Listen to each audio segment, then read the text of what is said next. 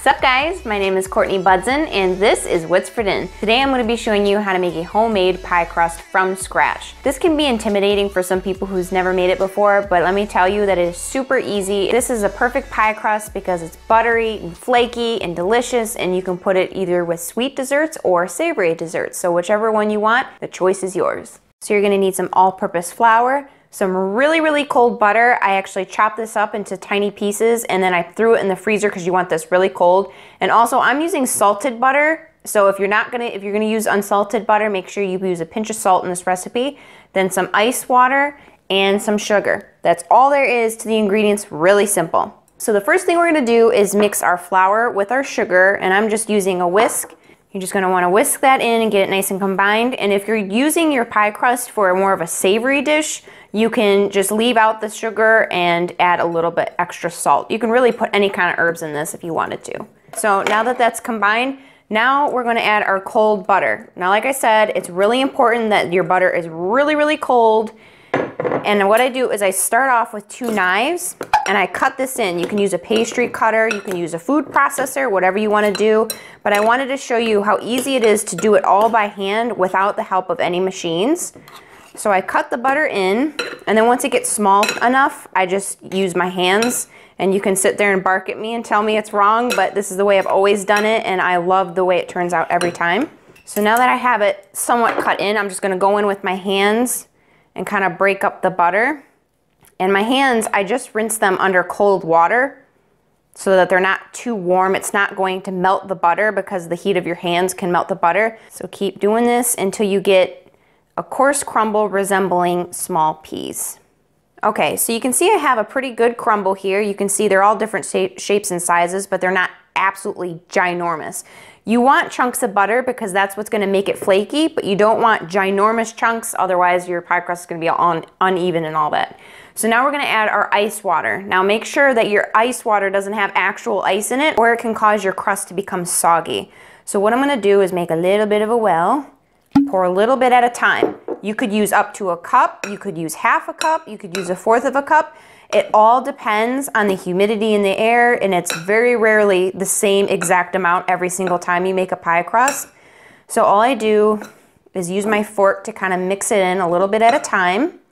And you don't want to use way too much water, because the more water you use, the more your pie crust is going to shrink down when you bake it, and you don't want that. And what we're looking for when you're adding the water is you want the flour to be able to hold a ball. So right now that crumbles in my hand, so you need more water. So add a little bit more.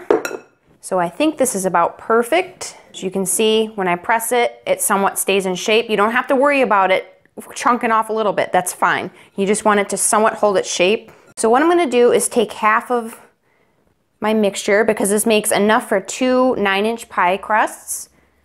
We're just going to put it on some plastic wrap. Then all you need to do is lift all 4 corners of your plastic wrap and kind of squeeze it together, forming a ball at first, but then I like to shape it into a disc. So you can just tie it at the top. Squeezing it together helps form it, and there you have it. So there's your pie crust. Now the important step is putting this in the refrigerator, and you want to let it sit in there for at least 30 minutes. The longer you let it sit in there, the better, because it's going to chill the butter, and the butter won't expand as much when you have it in the oven. So I'm gonna go ahead and pop mine in the fridge for about an hour, and then we'll bring it back out and I'll show you how I shape them. To the fridge. Don't follow me.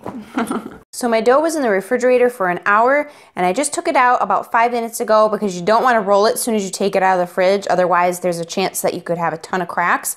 So I just put it down on a lightly floured surface, and I'm just going to flour the top before we roll it. I'm also going to flour my rolling pin.